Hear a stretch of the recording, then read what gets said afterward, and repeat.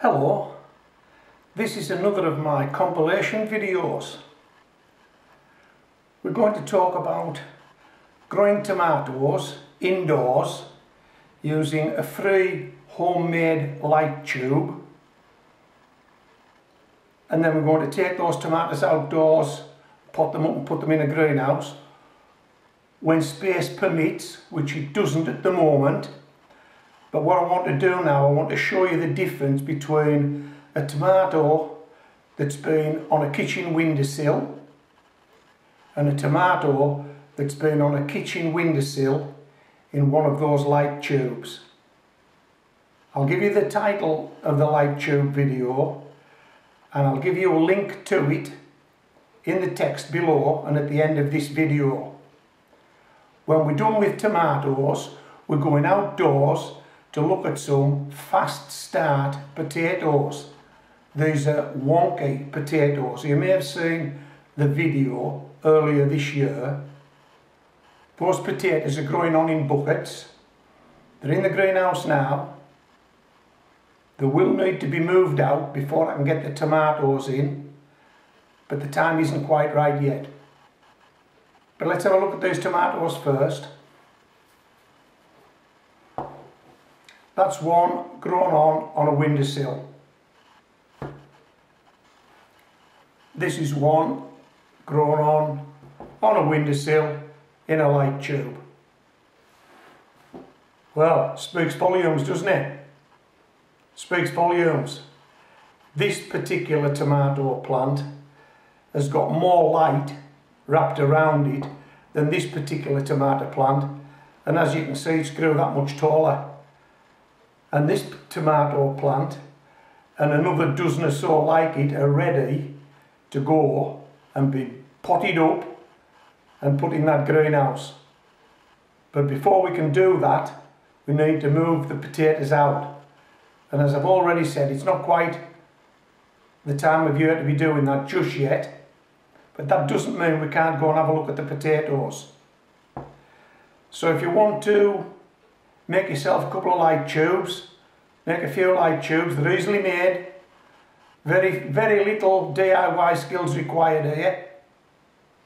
Then follow the link to the video that talks about tomatoes being grown in light tubes. Right, let's go out and have a look at the progress that these fast start potatoes have been making. Come on.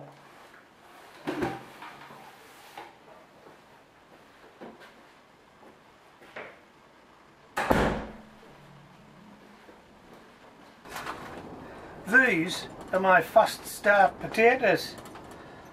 As you can see, they're nearly up to waist height now, standing in these 10-inch water buckets. Boy, have these got a fast start. Now my problem is, I've got an 8-foot by 6-foot greenhouse that's full of these things. They need to be out shortly and the tomatoes need to come in. But I think we're probably looking at another 2 or 3 weeks before that happens. The problem we've got at the moment is that we're still getting 1 or 2 cold nights and we're getting lots of windy weather. Now the wind would just destroy these potato tops and I don't want that to happen. So I don't want to get these out too soon and I don't want to get the tomatoes in too late. So there's a bit of a balancing act going on here, but I think you'll agree these guys are looking good.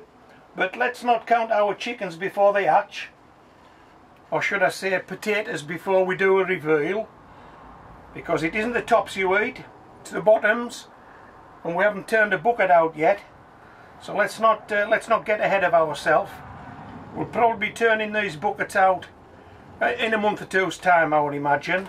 We'll make a start. And these are those wonky potatoes. I put a video up earlier this year showing how to give them a fast start. That's what I did, and I'll give you a link to that video if you want to see how to give potatoes a fast start, so that by this time in the growing year, which is the second spring month, your potatoes are up to waist height. Okay, hope you enjoyed this video. I've enjoyed making it.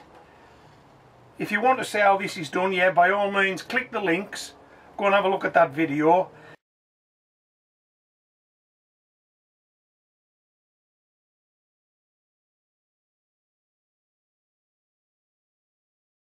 If you want to see how the light tubes are used, yeah, click the link, go and see that video.